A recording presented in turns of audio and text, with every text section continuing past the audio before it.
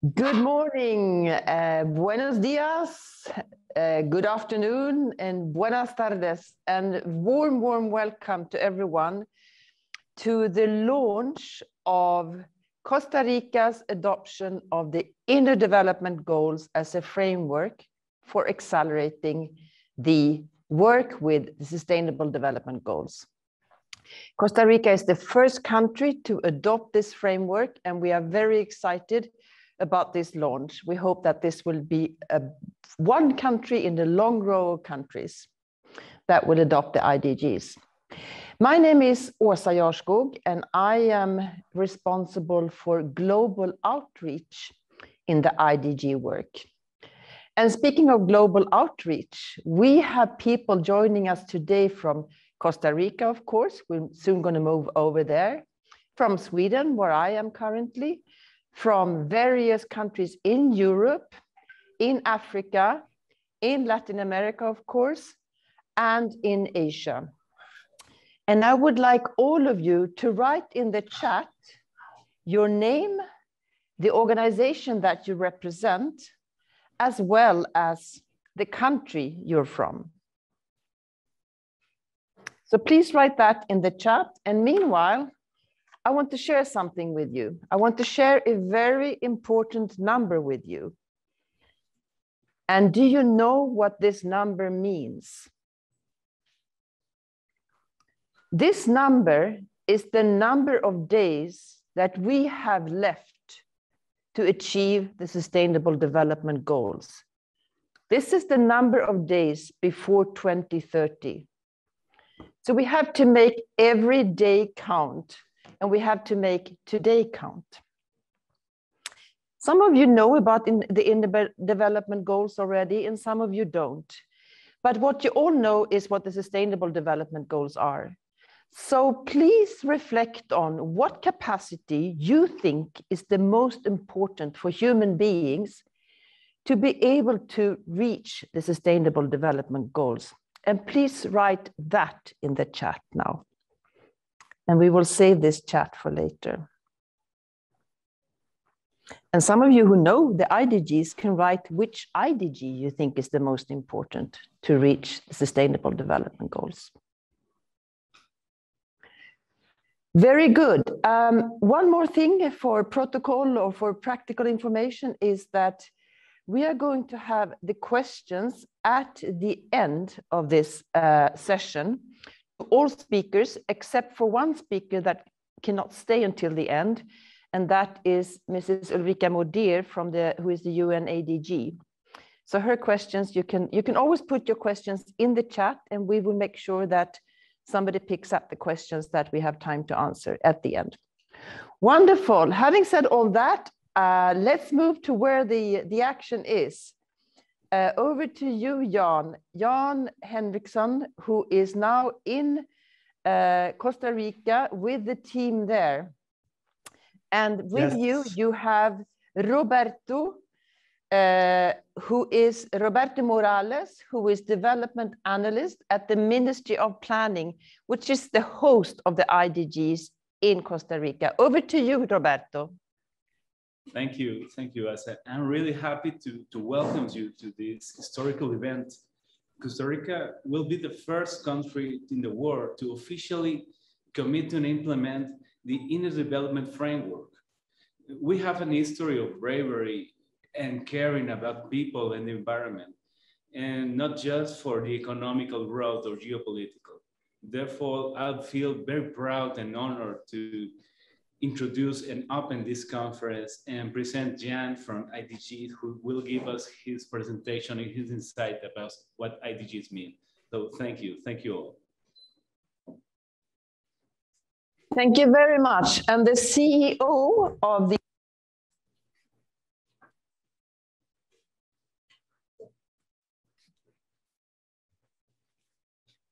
We lost your sound, Åsa, but I hope you can hear me. Yes, we hear you. Thank you. So honored to be here. Thank you, Roberto, for welcoming me to your beautiful country. And this is a happy day. This is a day that brings me hope, and I hope you can feel hopeful that when we start something and we really believe in something and share values and vision, that we can accomplish big things together as humanity. We have big challenges ahead of us, but today I think it's a day of hope. What I would like to say is that the Inner Development Goals is a rare framework.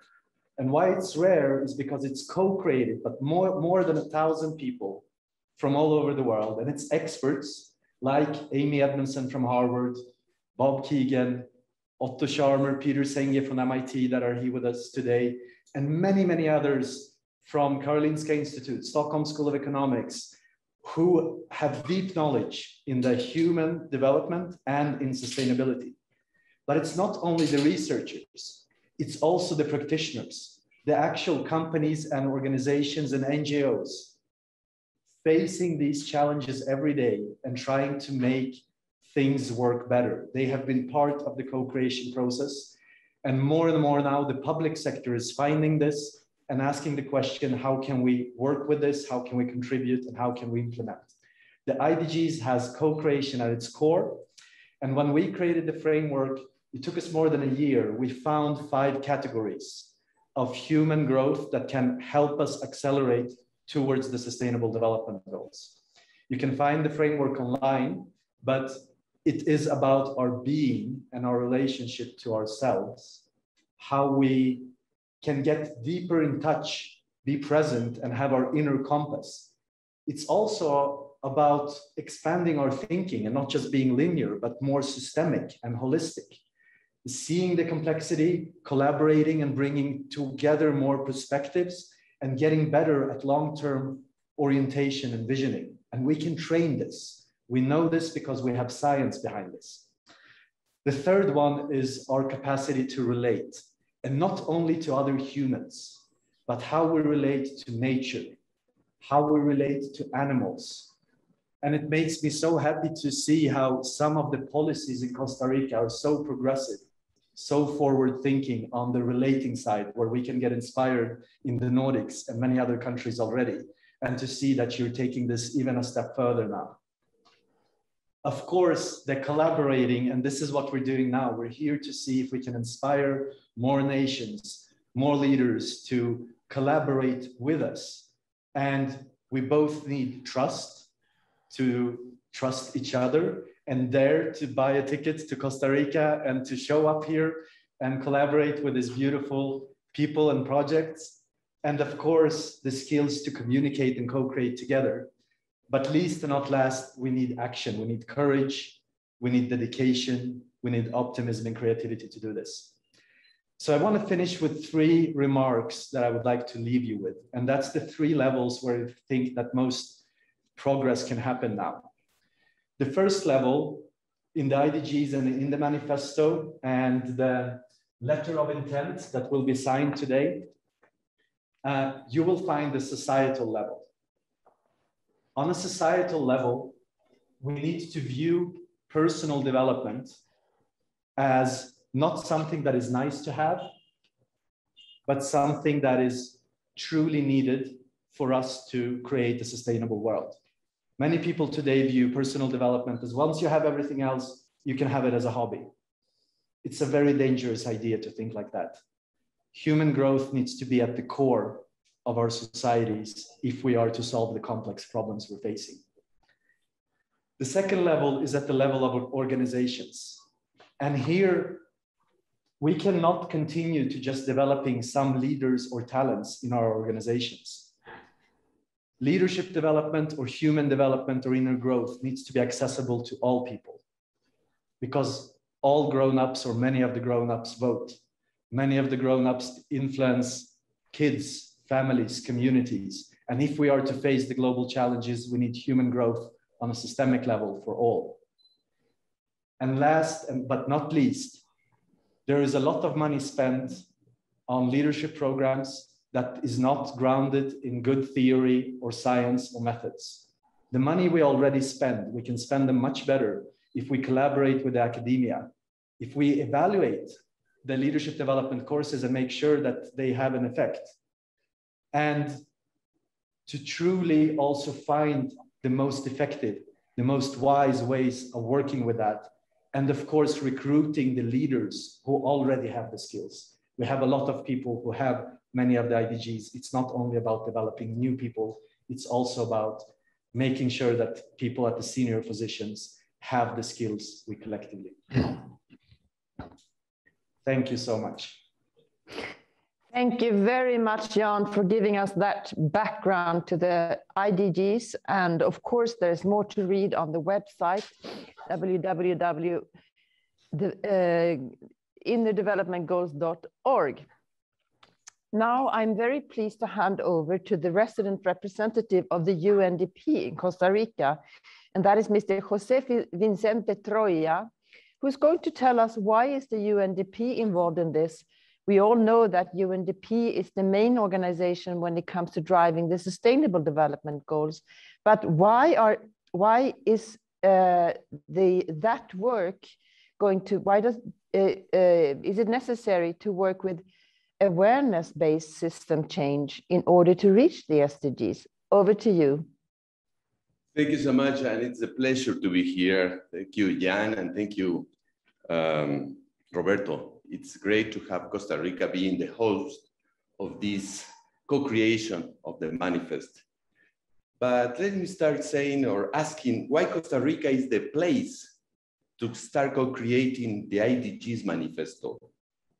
Because this country is blessed by the exceptionality of its nature.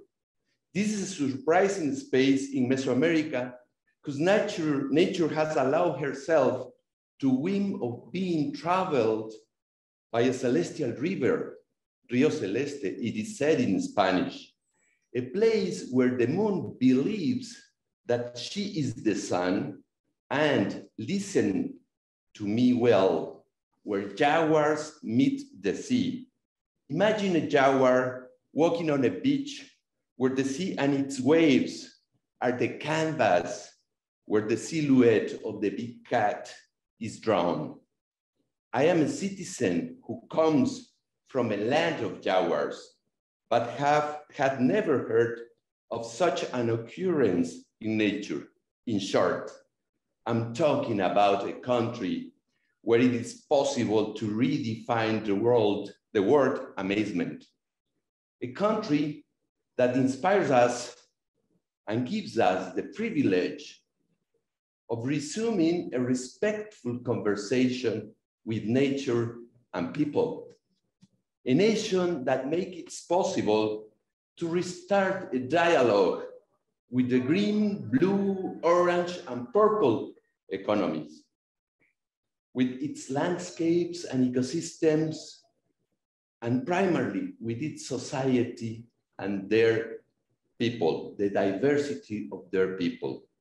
People from a very exceptional country where there has been no army for more than 7 years, and where the bar is so high that its people often wonder, how can we live up to the legacy we have received? And these same people are showing us that a powerful climate action and an inclusive, decarbonized, and sustainable green recovery is not only possible, but who takes place in the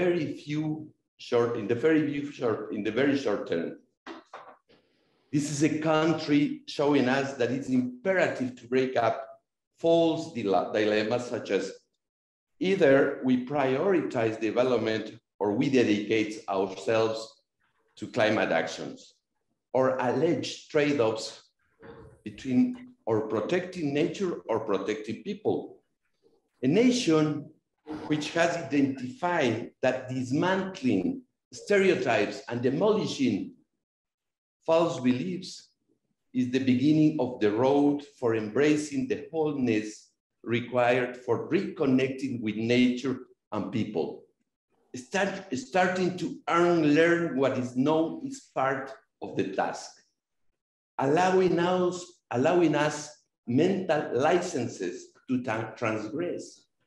This country is enabling the adoption of a new creed where climate action is development, conserving nature is prosperity, creating protected areas is increasing resilience and mental health. and even more daring. Protecting forests pays and pays well. This highlights the way Costa Rica is addressing the link between the destiny of the planet and the well-being of people.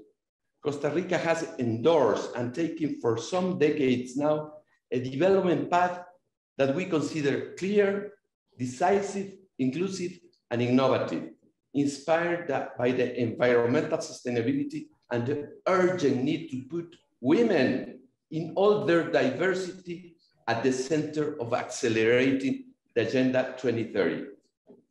This country has taken the challenge of transforming its economy, reducing pollution and generating community resilience mechanisms that have allowed it to contribute to the reduction of environmental pressures and to position a green model which can generate greater prosperity, equality, and healthier life. These actions are recognized by the UNDP Human Development Report 2020, where Costa Rica is the country that rises the most in the Human Development Index when adjusted by the planetary pressures. In total, it raises 37 positions and is ranked as the country with the highest ranking in Latin America and number 25 globally.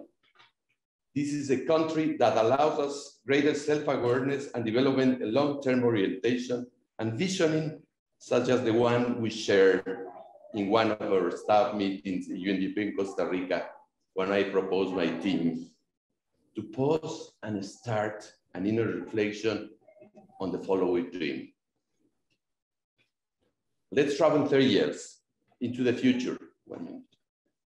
I told them, we're in Costa Rica in the year 2050, surrounded by our daughters and granddaughters, enjoying a friendly sunset in a forest where the sound of the stream and the sound of the birds are heard, and the splendor of landscape blesses us. And suddenly, the smallest of the great-granddaughter says, Grandma, Grandpa, what did you do in your time in the 20s so that we can now in the 50s enjoy this moment of splendor? This is Costa Rica, and this is why Costa Rica is the place to start co-creating this manifesto. Thank you. Thank you very much, Mr. Troya, for those kind words. We have a lot of people that we're going to speak to today, and so we are going to be a bit tough on time.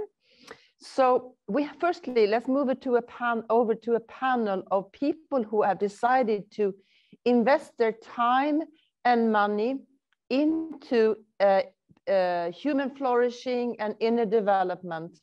And I would like to start with Thomas Björkman, who is the founder of Ekfärd Foundation, also of 29K Perspectiva and many other organizations. Good afternoon, Thomas. Very nice to have you with us here today. Thomas, why do you think it's so important to support inner development in this world?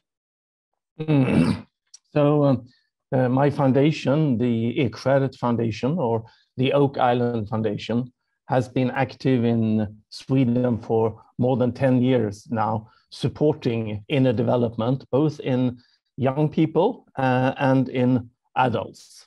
And we have, from the start, had a focus on the relationship between inner development and societal change. And I would like to tell you two things around this connection between inner development and societal change. One of them is that we have a tradition in Scandinavia, which is today largely forgotten, but it is a very tangible tradition from 100 or 150 years ago, when all the Scandinavian countries were amongst the poorest, non-democratic agrarian societies in Europe. And then just a few generations later, even before the Second World War, we were all at the top of the richest, the happiest, the most stable industrial democracies. And of course, this had many reasons. But one reason, and a very often forgotten reason, was that we, back then, 100 or 150 years ago, had some very visionary intellectuals and politicians who knew that in times of rapid societal change, it's just so easy for us humans to want to have an external authority to hold on to a dogmatic religion or an authoritarian leader. But these politicians and intellectuals, they did not want to be authoritarian leaders. They wanted to empower a lot of people in the Scandinavian countries to actually become co-creators of the new modern world. And they knew that in order to do that, they needed to increase the inner capacities and the inner skills of a lot of people to actually be able to shoulder this challenge. And for the country, with Jan's words earlier, to really put human growth at the center of our society. And to, with Robert Keegan's words, to make our society into a deliberately developmental society. And the way we did this 100 years ago was that we created educational centers, almost like retreat centers out in nature, where young adults in their early 20s could later on, with full state subsidy, spend up to 6 months in retreat with the expressed aim of cultivating inner capacities like the inner development goals in order, of course, to help themselves to a successful life in modernity, but also, and not the least, to be able to support the societal transition into a new society. And when this was at its height, almost exactly 100 years ago, then 10% of each young generation in Scandinavia had the opportunity to participate in one of these 6 months retreats. And of course, that created what we today would call a critical mass in society. So that's the first thing I would like to tell you about the history of the Scandinavian countries and how we back then tried to become deliberately developmental societies. The other thing I want to tell you is that today, I still think that having these centers out in nature where we can connect to ourselves, to society and to nature is perhaps the best way to promote inner development and the inner development goals. But that's fairly expensive. And today we have the blessing of technology as well. That is what is making this international call possible.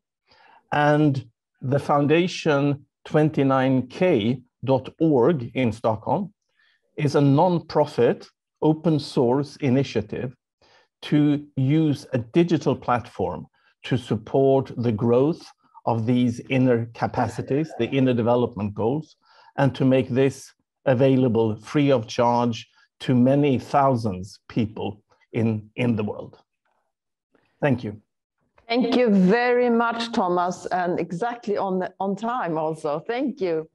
Our next speaker in this panel is Andrew Serezin, who is in Bahamas, I understand. Good morning, Andrew.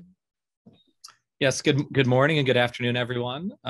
It's such a pleasure to join you all today to celebrate, I think, what is a critical milestone in shifting the perspective on development and on building a community across research, practice, and policy.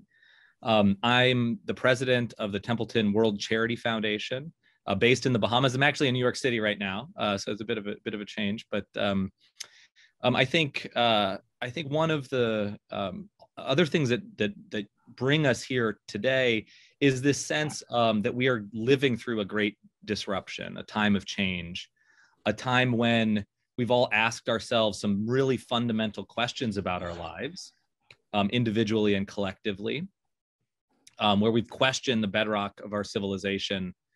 What does justice and sustainability and truth and progress really mean?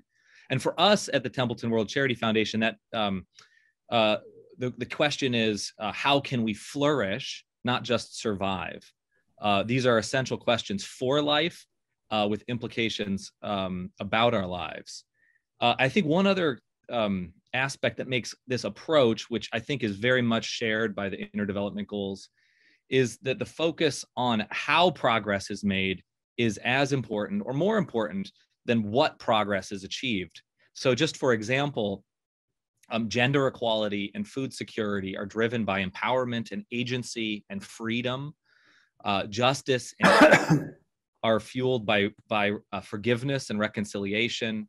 Mental health and well-being is supported by our innate capacity for spirituality and faith. Action on climate change is accompanied by the virtues of humility, wonder, and gratitude. I loved the reminder from our colleague, Mr. Troya from UNDP, that somehow the destiny of the planet is deeply intertwined with our human destiny. For me, the call to action is that despite the importance of these questions, of course, this approach is woefully neglected. Put simply, the world's best minds are not focused on these issues, the way in which we cultivate inner capacities and connect them to action on the Sustainable Development Goals. And so that's our mission at the Templeton World Charity Foundation, to address this gap, gaps in research, in policy, and in practice. And we've dedicated at least $60 million over the next 5 years to building this community. This is a new field in some sense that unites thinking, innovation, and action. And I guess I'm just going to leave you with sort of two pieces of follow-up, and I'll post them in the chat. You can visit our website at templetonworldcharity.org. Earlier this year, we published a working paper that has many of the same characteristics using the framework of the Inner Development Goals and connecting that to achieving some of the specific Sustainable Development Goals. We had run a global call for ideas in 2020 that received submissions from over 500 teams in over 350 institutions around the world. This was called the Grand Challenges for Human Flourishing. We've now made many of those submissions available as part of a database, so you can also navigate to that database and just see what people are thinking. It's very much my belief that just as we had a revolution in global health and development over 20 years ago, that this focus on inner capacities that to achieve human flourishing is the start of a community that will help accelerate the attainment of the Sustainable Development Goals. So thank you very much for joining you all today. It's my deep pleasure to find like-minded partners out there. So thank you very much, Elsa. Back to you. Thank you very much, Andrew. And we are very happy and proud to have you as a partner in the global outreach of the Inner Development Goals. We're going to finish this panel with foundations and investors with a person who has been very instrumental in the development of the IDGs and who is now also the founding partner of an organization called the Inner Foundation. Over to you, Caroline. Thank you, Åsa. It's great being here, and I feel really, really humble and honored to see all of you here. Many friends from developing these goals together, but also many new ones. And I think that with the Inner Development Goals, we get a direction. We get a direction for the healing and thriving of us as humans. And the Inner Development Goals give us a direct direction and bring forward the capabilities we need, as Jan was saying. And with them, we can grow skills to restore our connections and our relationships, and the connections to ourselves, our communities, society, and planet. And I think why this is so important is because all over the world right now, we see how people are struggling with the mental health challenges and inner well-being. And we see globally, we see symptoms of anxiety, depression. We can see how these have doubled during the pandemic. And according to WHO, depression is now one of the leading causes of disability. And suicide has become the second leading cause of death among the 15 to 29 years olds. And I really think it's time for us to address this. And I think with the Inner Development Goals comes a possibility. And I think the children and the young adults, they have to cope with this world, and we see this, and we see how they're affecting the mental health, and their feelings of lost, feeling lonely, and the numbers of young adults feeling disengaged are frightening. And I think now with this, it's time for us as leaders, cross sectors, cross workplaces, cross education systems, and parts of building the society, the infrastructure of society. It's clearly now that we have to, all of us, take our responsibility and be activating a global immune system to restore our connection and our relationships. And to do this, I think the Inner Development Goals can serve as inspiration and a direction to unlock the potential of every human being. And I think for us to do this is for us to include everyone, not just to do that for the selected few, but also, really for the forgotten many. And I think picking up what Thomas is saying, how do we do this now? What is the elements for us succeeding? And I think let us all together now spread the knowledge, the inspiration with the capabilities we need to heal and thrive. I think we need to support the entrepreneurs, the intrapreneurs, cross sectors to openly share their interventions that works in their local communities, at workplaces, how we can grow as humans. And I think it's about creating these brave spaces for where people can feel safe, be brave to openly see and share their reality as it is, and address solutions that is needed for themselves, their community, and the society. And I think working from a place where I see you're not doing like this also. Give me 1 second to finish up. Working from a place where the whole human can be present and can allow us to unlock our hidden potential. So the brave spaces I think we all can create. I think looking at how we can openly share, open source, openly share these interventions. And I think if I end then with Erwin Laszlo saying, if we're part of each other, we're part of a larger whole. So let's use the Inner Development Goals to restore our disconnection and restore our relationships. Thank you very much, Caroline. You were not supposed to see that, but thank you for those very inspiring words. We're now going to move back to San Jose in Costa Rica, and it is my pleasure and honor to introduce Su Excelencia, Señora Maria del Pilar Garrido, who is the Minister of Planning, which is the ministry responsible for working with the Sustainable Development Goals. Over to you.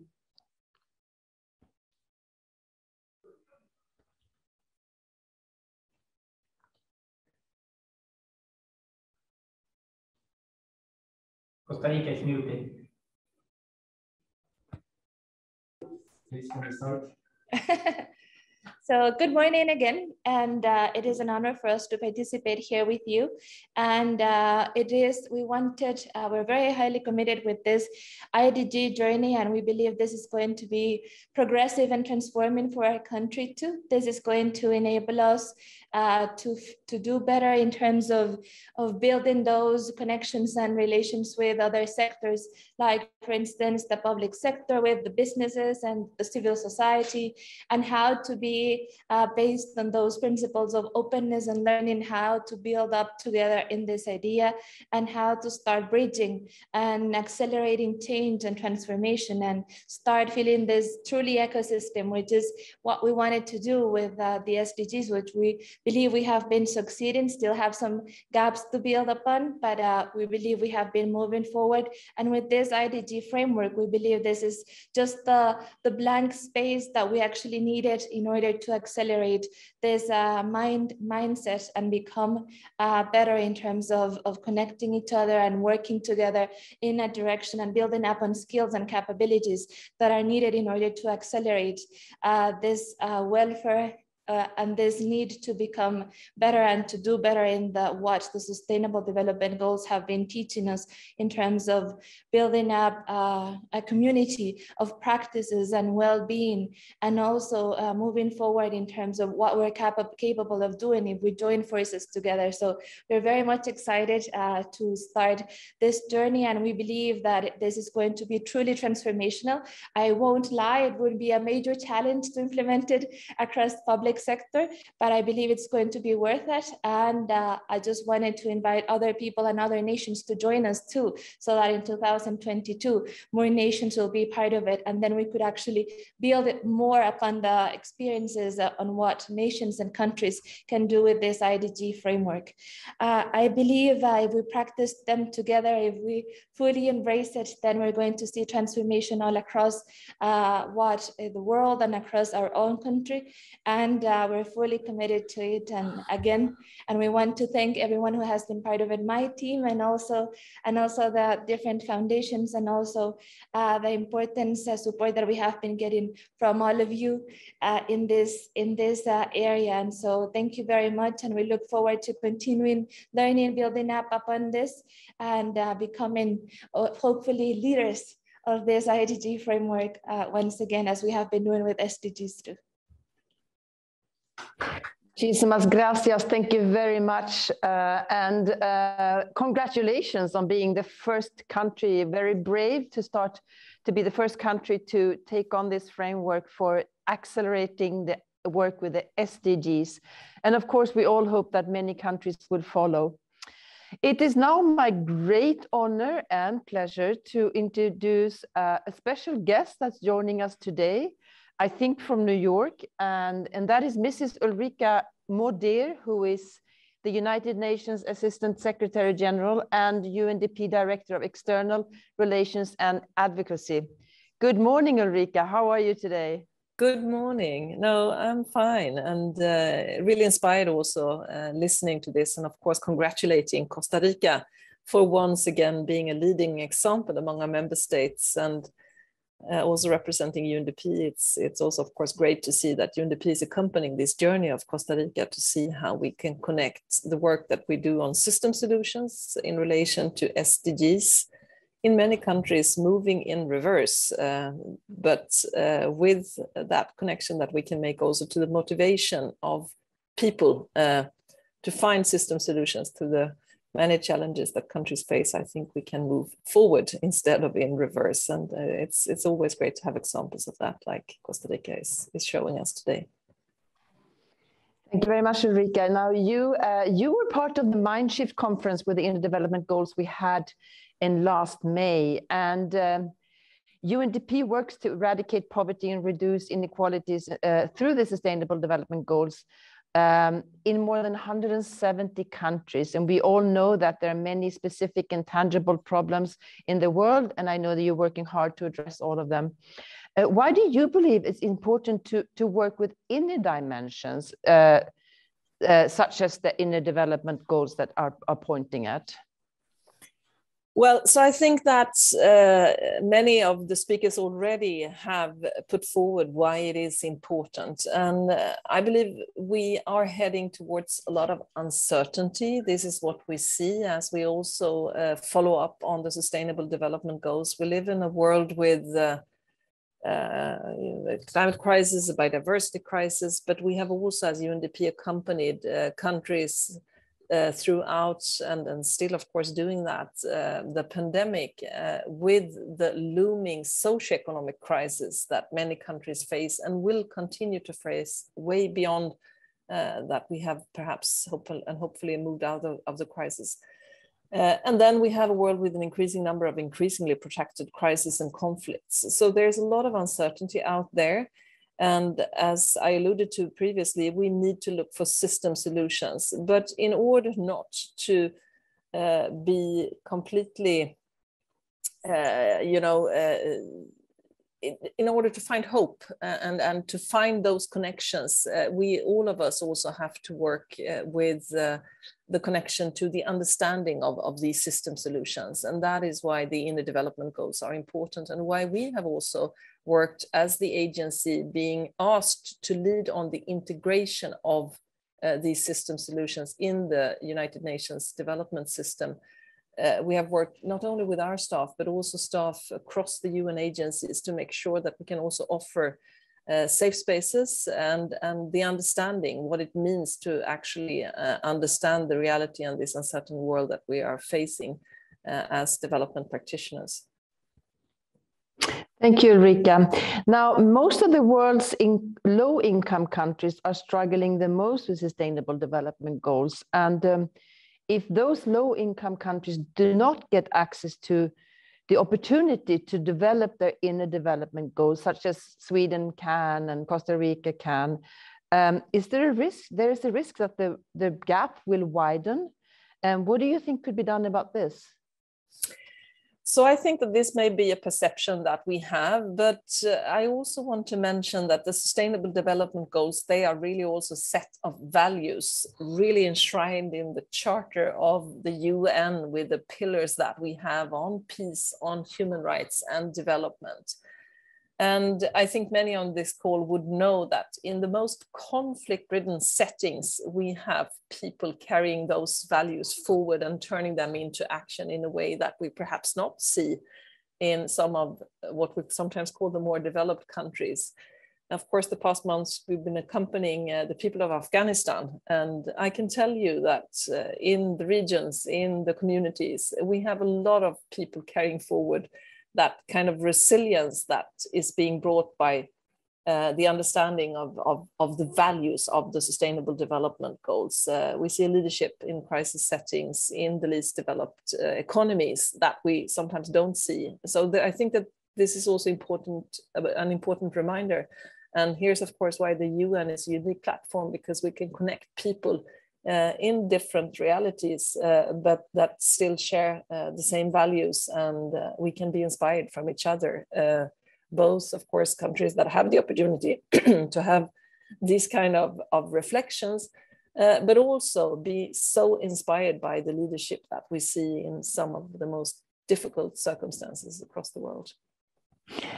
I'm so glad you're bringing that up, Ulrika. Myself, having worked in as you know, in many parts of the world, I have learned so much from the people I've worked with in Africa and Latin America and Asia. And some of these people, that's also what we're trying to do in this global outreach, to ensure that we can learn from the practices that are used in other parts of the world to develop these inner development goals. And it's not done exactly how it's done in Sweden, for instance. And that's why we really need to bring that perspective in and bring people on the board of the IDG who are also coming from completely different parts of the world. Now, speaking of values, I know you lead a very, very big organization. And you know that I could overhear some locker talk when I was at the wedding in India. And people spoke about you very highly without having an idea about me listening as a good leader. Now, I'd like to know, who are the leaders that have inspired you personally in developing your own leadership style and your own inner development goals?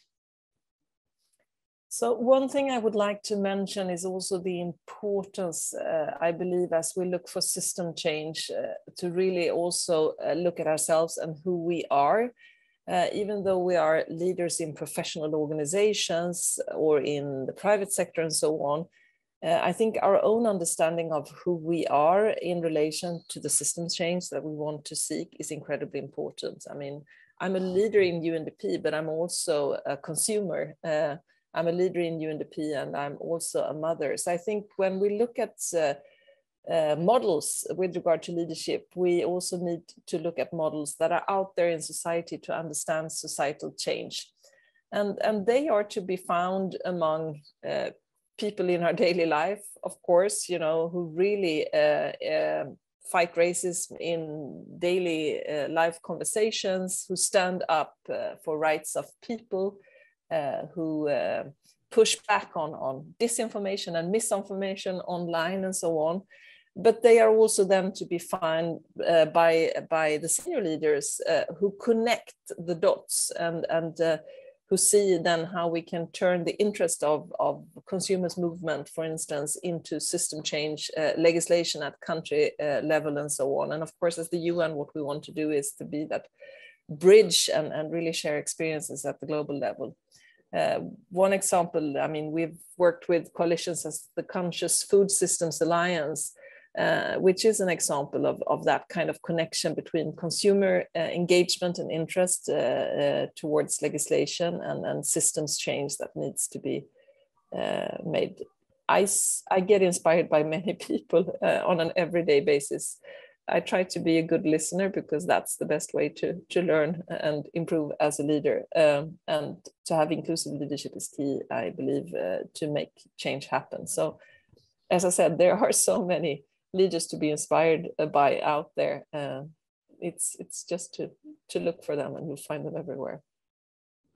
Thank you, Ulrika, and I really appreciate that you brought up the listening. Otto Scheimer, who's been a person that's been very involved in this work, as you know, he said that listening is probably the most underrated leadership skill in the world. So I couldn't agree more. Now there's a question from the chat here to you. Question to Ulrika Modéer. What is the major challenge to increase mindfulness globally? $1 million question. Yeah, I don't know if I'm the one to answer, but I do think that we have, and of course this initiative is really key for that, to find time.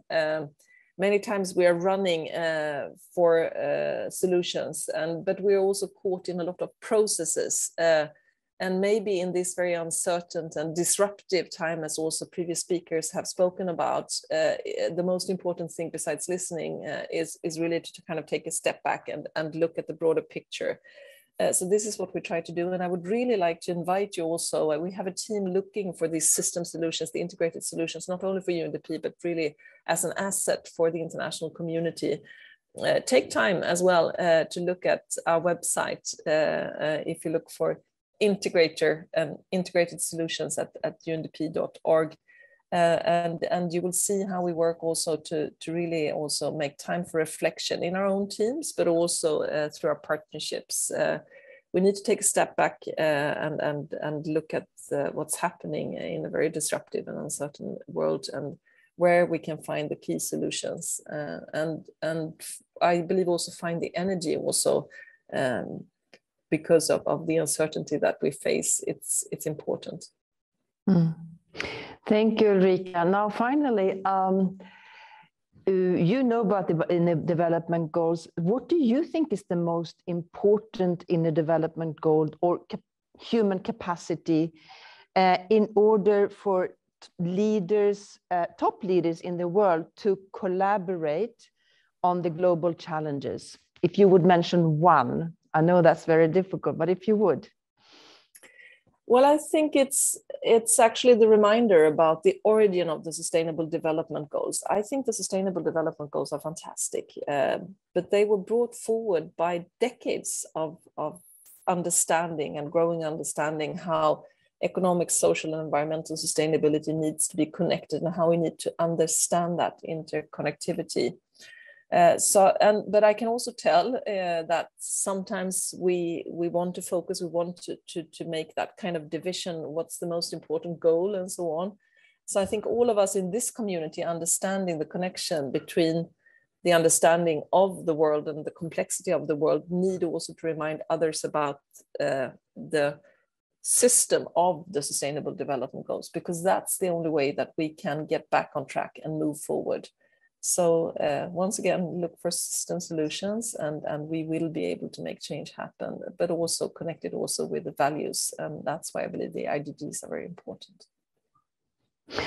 Thank you very much, Ulrika, for joining us this morning for you, afternoon for us. And we look forward to continue dialogue with you and with the UNDP. Thank you. At your service. Thank you very much. Thank you.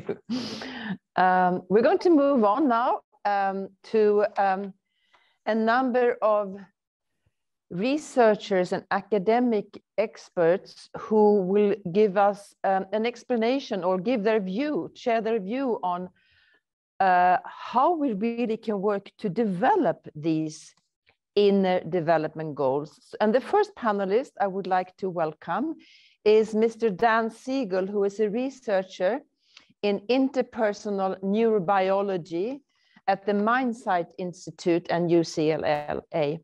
And now the question to you, Dan, is how can we train our brain to become, to make the world a better place, to become more compassionate and be better at changing perspectives, etc.?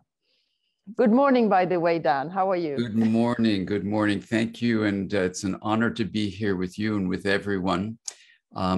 This question that we're addressing of inner development goals, and you're bringing up the brain, is so fascinating because in many ways, when we think about systems change, for thousands of years in indigenous cultures, there's been systems thinking and a deep way of studying the nature of reality. In contemplative practices, also for thousands of years, there's been this remarkable finding that when we do take time to reflect and retreat into our inner lives, we come to realize that the mind is not just inside of the body. It's certainly not just inside of the brain, but it's actually broader than the body, broader than the brain. It's extending throughout our relationships with other people and throughout all of nature. But in modern times, what some people say is derived from Western thinking and Western science, there's a kind of separation that's been built into what we think the mind is.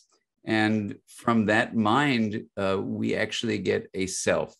So the way I would respond to this question about what does the brain have to do with systems is to say that the human brain is involved in creating cultural messages. And in a Western derived way that we'll just call modern culture, the mind has created a separate self that has defined the body as a unit, an entity, like a noun that has its separate existence. And in that construction of a self by the mind that is mediated by certain networks in the brain, what we have is a self-reinforcing, literally, reinforcing separate self notion. So interestingly, what I'm going to present to you is the notion that the mind's construction of a separate self is in fact the source and the worsening factor for all the pandemics of uncertainty we face, the viral pandemic of COVID-19, the pandemic of social injustice, of misinformation and polarization, even the pandemic of attention addiction for those of us privileged to have these devices, and the pandemic of environmental destruction. So in this sense, then when you look at the IDGs, the inner development goals of being, thinking, relating, collaborating, and acting, what I would ask all of us to consider is that the word self as a linguistic symbol that is standing on top of, if you will, concepts we have and categories is in fact a very serious word if it's interpreted as the individual alone. That what we know about the sense of self is it has a sensation to it, a perspective, an agency. And if the self, as we do in modern times, is defined as just the individual, then all of these pandemics will continue. But if instead we allow the construction of a self, which in science, Western science terms is called self-construal, if we allow it to become not just individualized and not just going collectivistic, but to a larger self, an integrative self that allows an inner me and a relational we to include not just our connections to people we know, but to all humanity and to all of nature, then we'll realize that it isn't that the individual is a part of a system, it's that the self is the system. And when we love the self, we love the system. And the system is all of life on earth. And yes, this is an inner reflective process the individual can participate in reflective moments. And it is an inner development goal, but it's taking the word self and expanding it and saying that the amazement of the Rio Celeste that we began this beautiful gathering with today is the awe that expands ourselves with gratitude, with compassion and kindness, and with this sense of amazement that in fact we are the whole system. We are intra-connected, not just connected here to there. So when the brain is capable of receiving these messages in schools and homes, it is possible, the research from Western side suggests, to expand the self. And that's what I think inner development really permits, is to love the system that is all of us together. Thank you. Thank you, Dan. If we love ourselves, we love the system. I like that very much. Now, we are going to bring in another expert from the academic world, and that is Katarina Hägg, who is the CEO of the Stockholm School of Economics Executive Education, which is the school that basically produces a lot of the future leaders for the Swedish society, and that is for the private sector, for the government, or for the civil society. And the demands have changed from very technical skills to human skills. Can you share some of that with us, Katarina? Absolutely, yes. Thank you so much, Åsa, for that kind introduction. It is absolutely my pleasure to be here. As you said, the Stockholm School of Economics has been part of this initiative from the beginning. So this is something that is very important for us. And you brought up the responsibility or the requirements on institutions such as ours. So the Stockholm School of Economics, we are an international business school based in Stockholm, Sweden. And we are, as one of the preeminent business schools, actually, we are educating and developing tomorrow's leaders. We know that upon graduating from our institutions, they quite quickly will have access to important resources and be able to have impact on people and societies. Actually, speaking with the inner development goals, they very quickly move to acting. So we, for a number of years now, have felt that there is a huge responsibility lying on us as educators. We want to make sure that our graduates, of course, have the facts and science-based knowledge and skills they need, perhaps more than ever, when they leave our institution. But we also want to make sure that they grow as humans while they are with us, so that they become increasingly empathetic and self-aware and reflect on their actions. So a few years ago, we adopted an educational mission that essentially aims at integrating the inner development goals in our education.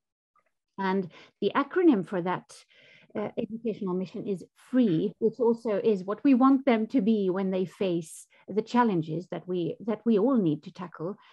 But in essence, we want them to be reflective and self-aware. We want them to become empathetic and culturally literate.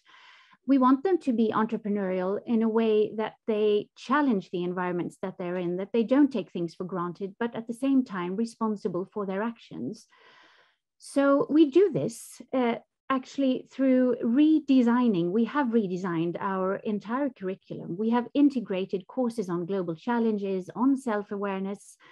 We have launched various tutor programs and initiatives to help and assist them in this journey of personal growth also. You know, in a business school context, there are so many temptations as well to be lured into paths and trajectories that might not necessarily be what they really want. So we want them to make conscious choices also for their own life paths and careers.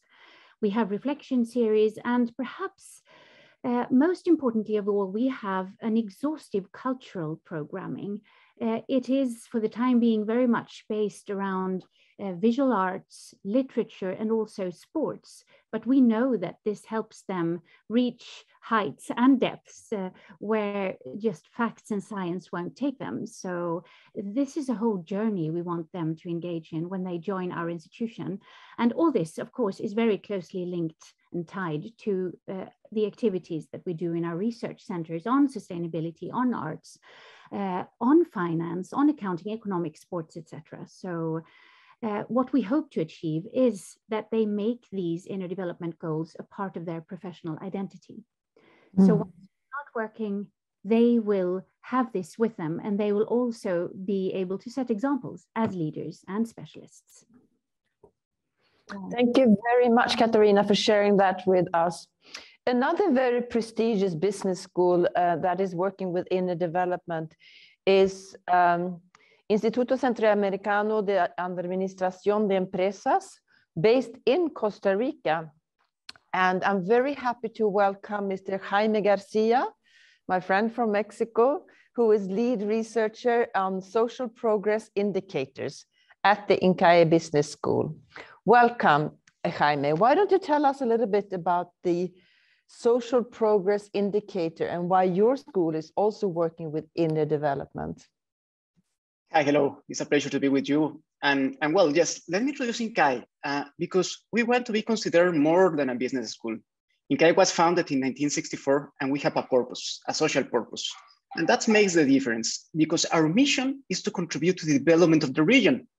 Of course, by forming Latin American leaders, creating knowledge, promoting dialogue and cooperation. That sounds easy, but that's not easy given the challenges of our region. Remember that we are in middle of the Northern Triangle, in middle of Latin America, which is having an institutional crisis, a democratic recession. So talking about sustainable development, implementing sustainable development projects is not easy. So at the beginning, we start thinking about what to do.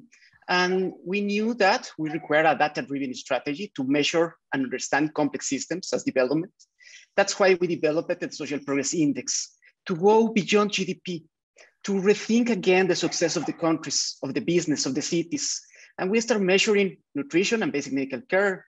We start measuring personal rights, inclusiveness, personal freedom and choice, water and sanitation, access to information and communications, health and wellness, environmental quality, using 50 indicators first to measure between countries, but also since 2014, we start from Mexico to Chile to implement subnational initiatives to understand the difference of social progress and well-being inside the countries. And we start generating these projects like to improve better cities in Colombia or the tourism sector in Costa Rica. But at the same time, and given the mission that INCAE has, we understood that the success of the SPI initiatives required to go beyond data. We also need to go to the action and the impact. But to do that, we need a new kind of mindset for leaders, for decision makers, for practitioners, for the users of the data.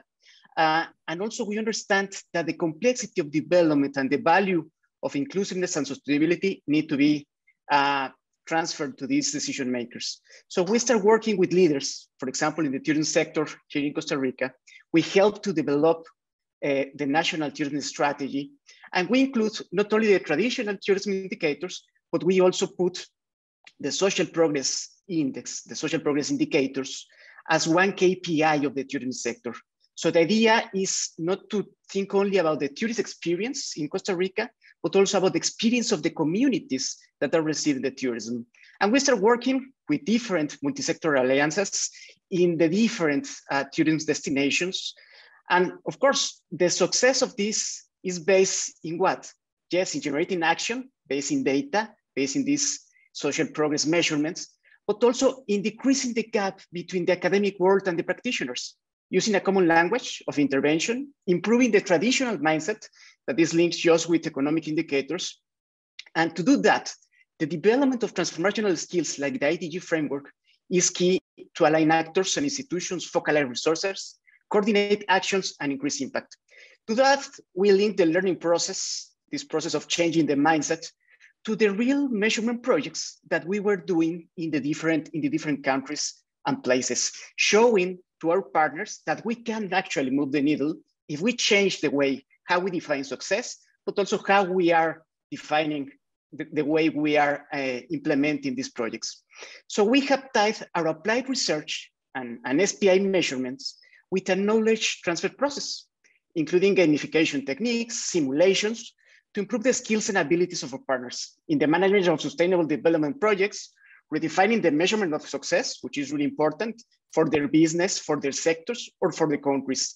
The idea was to go from index to action to impact, which at the end is a driver behind our SPI initiatives and at the same time help us to achieve our mission. This has been very important in the past, but after the pandemic crisis, this should be a priority, especially in the tourism sector. And that's why for INCAE, these initiatives and commitments as this one that we are seeing with the government of Costa Rica are a benchmark that should be documented, talked, and replicated as a good practice in other countries in order to rebuild the damage of the pandemic and put us back in track for the 2030 agenda. Just a quick reminder of how the data can help us to change our mindset. Costa Rica has the same level of life expectancy as Ireland, even though Ireland has 8 times the GDP per capita of Costa Rica. So it's not about the money, it's about what can we do in order to increase our success in terms of social progress and actually of quality of life of the human beings. Muchísimas gracias, Jaime. And we are very, very happy to partner with INCAE Business School as well as the Stockholm School of Economics. And another partner organization we have in this context is the MIT School, Sloan School of Management. Mr. Siegel, Dan, said that if you love the self, you will love the system. And if anybody knows things about the system, it's Mr. Peter Senge. Very welcome, Peter. Good morning to you. Good morning. It's a real, needless to say, it's a special honor to be part of this. It's, you know, who knows? You never can tell these things in the moment, but it's possible we look back a few decades in the future, we'll see this as a pretty momentous moment when a country really steps forward and says, no, the inner development is, in my words, I would say, not separate, cannot be separated, and only dangerously separated from the outer development. In many ways, that's the kind of real message to all this, right?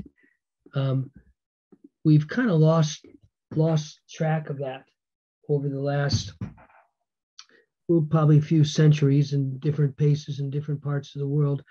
But if you go back to the kind of the scientific roots of the Industrial Revolution and the growth of Western science, there was a very conscious choice made. If you remember Descartes' famous letter to the Pope, actually, in which he said, you know, the inner world, cogens was the Latin term, is yours.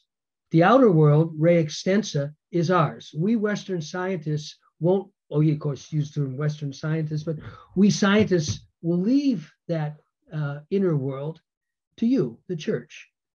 And this was a brilliant political strategy because he didn't want to have happen to him and others in his lineage that what had happened to Galileo. So there's a very explicit move in the development of Western science to focus externally and ignore the internal. And we're all still kind of living under the long shadow of that. And that in turn, of course, very much shaped the, I would say, excessive materialism of the industrial model of growth. It all became about what you can make and what you can earn, and obviously what you can accumulate in terms of material possessions. And at some level, I'm sure all of us have always been uneasy about that because we're human beings first, we're not consumers first. So we know at some level, there's something profoundly out of balance with this. So in many ways, it seems to me that what we're doing right now is trying consciously to shepherd a formal as well as informal recognition that no, it's time to heal. It's time to bring back into the center of our cultures the wholeness of being a human. As Dan was pointing out, Dan Siegel, that, you know, yes, we have a body, but to think that I am my body is the first error that humans make. There's a wonderful image that a lot of the native peoples in my part of the world here in New England have, that the dying process is unrobing, disrobing, taking the robe off. It's this very simple and powerful image to recognize that, no, I'm not a body, I have a body. And at some point, that body has done what it's going to do, and we let that go. So one of the more poignant conversations the Dalai Lama had with the scientists supported by the Mind and Life Institute over many, many decades was a beautiful conversation about dying, in which he asked the scientists, I've really always wanted to understand how you understand death. And there's this very beautiful pause. It's in the context where a lot of people have worked a long time to build a real container, as we would say, or a space for this conversation. And the scientists say, well, yeah, you're right. We really don't understand it. It's sort of like a light switch goes off. So I'm just using this to illustrate. When we fragment the inner and the outer, when we act as if, we are our body and acquiring whatever this thing physically needs is what it means to progress, to have a good life, to be healthy, to be happy, we do extraordinary violence to our lived experience as human beings. It's not surprising that sooner or later that violence done to our lived experience will manifest in more and more diverse ways externally. So in a way, for me, this journey is very simply to recognize that no, we simply cannot achieve the Sustainable Development Goals by only looking outside.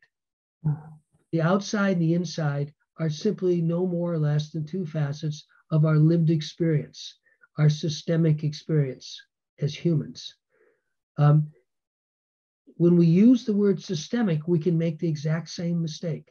We can only look at all the interconnections out there and not realize, as Umberto Maturana used to teach us again and again, all things said are said by somebody. No one looks at the external reality objectively. We are biological entities. Our awareness is inseparable with what we see as the external reality. So in a way, we're simply making nothing more or less than a small gesture to rectify this deep fissure that has permeated modern culture. So it's a wonderful moment to be here and to be part of it. Thank you. Thank you very much, Peter. And thank you for welcoming humanity back home. I feel now very emotional, and it's going to be impossible for me to sum this whole session up. Fortunately, it is not my job to do it. I'm giving that job to the chair of the Inner Development Goals, Mr. Simon Arnholt, who is also the founder of something called the Good Country Index. And nobody can do that better than you, Simon. Over to you. What can I do? To put it another way, what can I do? I'm unfashionably optimistic. And one of the reasons why I'm optimistic is because this is the question, or these are the questions that I hear more and more often these days. Almost wherever I go, whoever I speak to, I either hear, what can I do? Or what can I do? And of course, the answer is already there in everything that Peter said and Dan said and everything else. The problems that surround you as an individual are the same problems that surround us as a species. And the resolution of your problems are the same as the resolution of our problems. But there isn't a simple, single answer to the question, what can I do? And I think there's a tendency in our modern age to allow people to believe that goodwill is enough. Just to want to make things better, just to be interested in making the world work is great, 5 stars. But the interesting reality is, of course, it's an incredibly difficult question to answer. And it's an incredibly difficult thing to do. To set the world to rights requires a highly sophisticated set of highly developed skills. But that doesn't mean that learning how to fix the world is a burden. It's a privilege and a pleasure, because in learning these advanced skills, we become so much better. to the extent, it sounds like a joke to say it, but fixing the planet and fixing the world is almost a side benefit of what we get when we start to explore some of these inner realities and we start to think consciously and systematically about improving ourselves. So we're incredibly grateful to Costa Rica for being the first, for daring to support something new, for believing in these important things. But perhaps more than anything else, I'm grateful to Costa Rica for not being boring. There is a great tendency for countries, and especially their governments, to be boring. And you can understand why, because they're dealing, poor people, every day with the lives and livelihoods of millions of people, and that's an incredibly serious subject.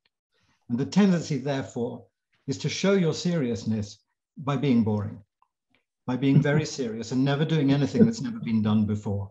And this is, of course, the most irresponsible behavior for a government that you can possibly imagine. Because if you only ever do and say the things that have been done before, by definition, there will be no progress. So Costa Rica is one of my favorite 4 or 5 examples of a country and a government that's finally understood. You mustn't be boring, because if you want to connect with humanity and you want to make the world work better, the last thing you can afford to be is boring. Countries are so important in this equation and in the job we're trying to do here.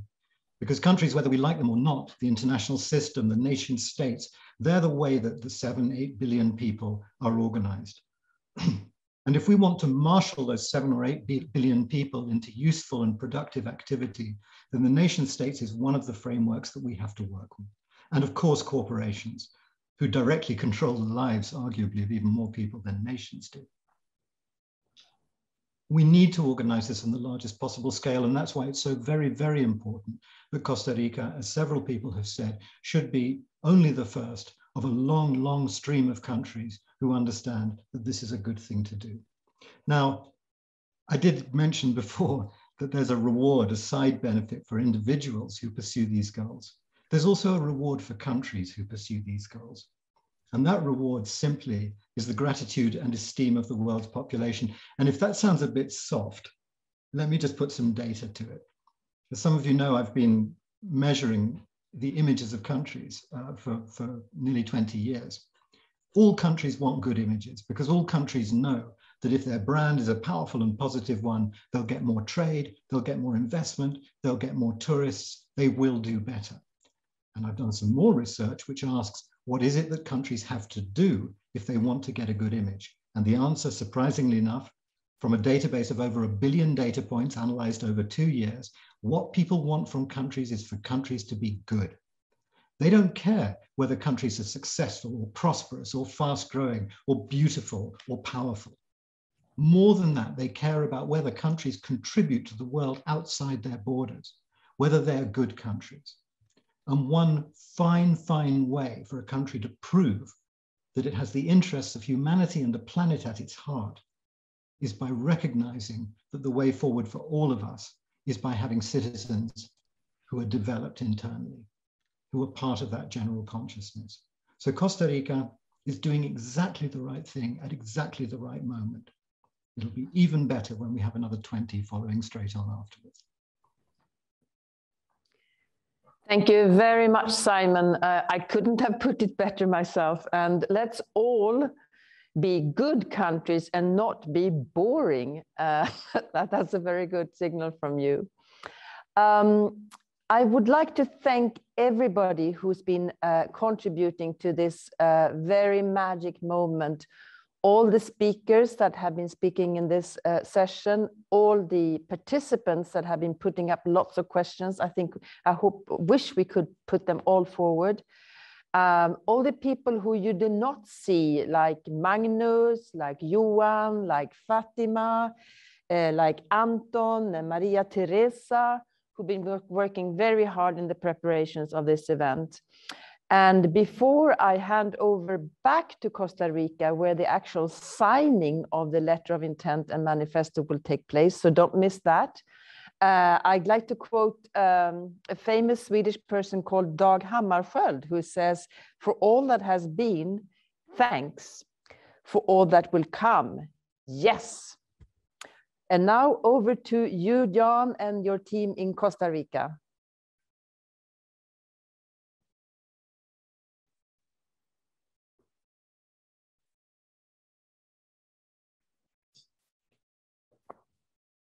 Thank you so much for this. I would like first to invite both of you to just give some reflections. How are you feeling right now? You've seen the 1.5 hours, and then I'm going to say a few words about what we are intending to sign, and then we're going to go into the signing procedure, and those who want can stay and watch. So first. Actually, I'm feeling very happy about the decision we made. And I am feeling very excited and very optimistic that this is actually going to be transformational for our country. Just one quick thing, when we think about the cosmovision of our indigenous population, it was based on an sphere. It was based on the idea of wholeness.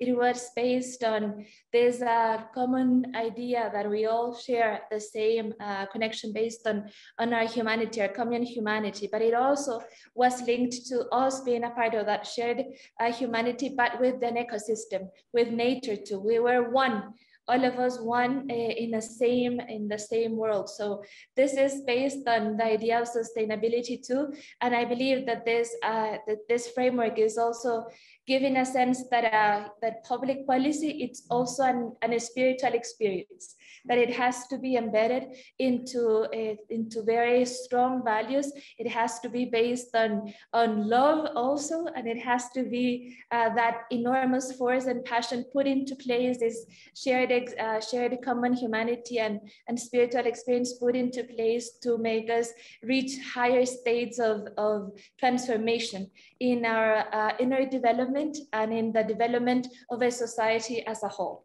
That is how I am feeling, and that is why it feels very natural also from our very own cosmovision. Yeah, I feel pretty excited, happy, and touched by those words that were inviting us to combine climate action with humility. We need to be humble in order to succeed in connecting with other people. And it's really important to have in mind what the indigenous people have in terms of ancestral knowledge. They are the sources, the primogenic sources of providing wisdom and the way forward to continue connecting nature with our souls and with our spirits and bodies. And I also feel very happy because now I see that the IDGs also need an integration. We work at UNDP integrating all the Sustainable Development Goals.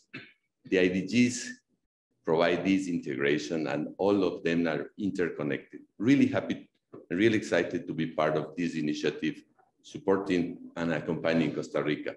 Thank you.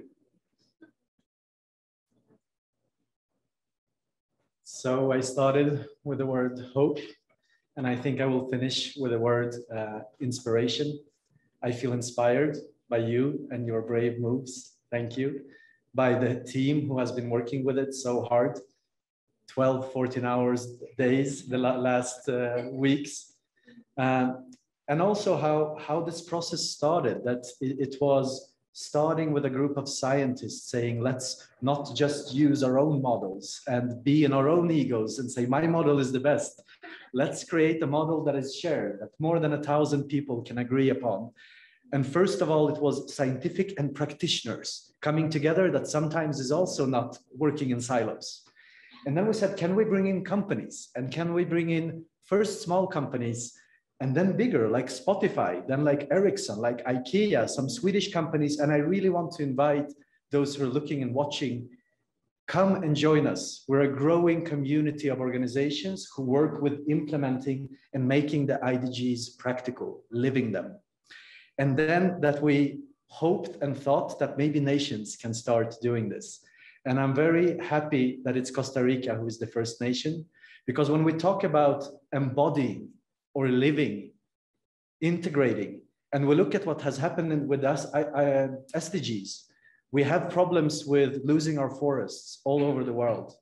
And in Costa Rica, just in the last 20 years, deforestation has gone up from 47% to 59%. It's quite an increase for a country in just 20 years.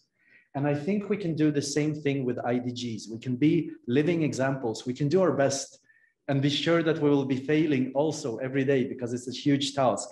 But to really live the IDGs, we're talking about here in the manifesto, and you have a specific letter of intent also that you're signing, that we will create a program where you will be sending high officials from all the ministries, inviting people to learn more about the IDGs. We're also talking about collaborating more, not working in silos, but between the different ministries. Because if we are to work with the IDGs, we can't do the same mistake and just focus on the inner. We must learn from Peter Senge and the wisdom of the inner and outer. And one of the pandemics I'd like to speak to is the pandemics that we sleep half an hour to 1 hour too little.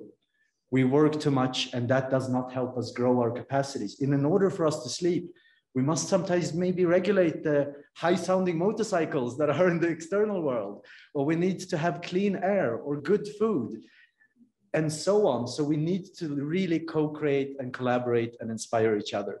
So with those words, I really hope that more countries, more organizations will join. Please check out the manifesto that will be put in the chat. And I welcome you to come and to sign in English and in Spanish, 2 versions, so please.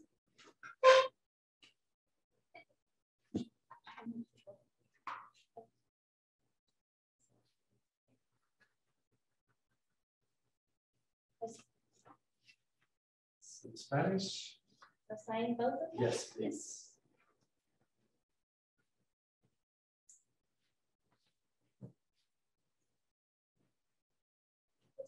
Yes, please. That's the letter of intent.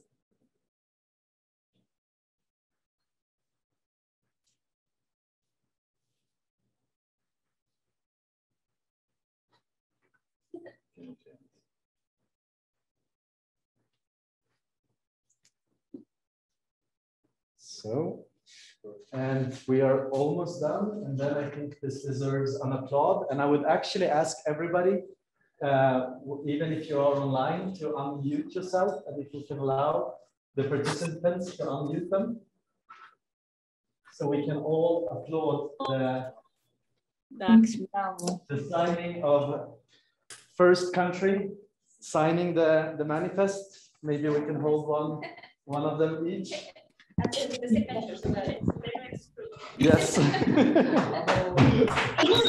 right. Bravo! Yay! Bravo! Congratulations! Congratulations! Well done. Felicidades. Also, final remarks from you. Thank you, Jan. Do you hear me? Yeah. Yes. Oh, that was beautiful, beautiful. Thank you so much. So this is the end of the beginning of the IDG as a framework to reach the SDGs on our planet, starting with a brave, not boring country, Costa Rica. I would like to invite you to hang around. For the journalists, there's going to be a link for a press room. And so many websites have been mentioned to you today.